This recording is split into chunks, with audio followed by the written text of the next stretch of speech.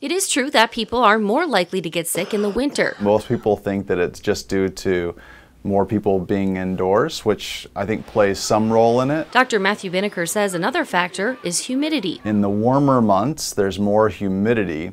And when we speak, when we cough, when we sneeze, the larger amounts of moisture in the air causes whatever droplets we release from a cough, sneeze, or talking to be bigger. Those droplets are larger in size and they fall to the ground, they fall to the floor faster. But in the winter, when the air is drier, those droplets that may contain a virus can hang in the air for longer periods of time. And they can spread further. It also turns out that a person's immunity is not functioning as well in the winter months. Cilia, which are these small hair-like projections that usually are moving foreign objects out of our nose. And those cilia don't function as well during cooler temperatures and lower humidity.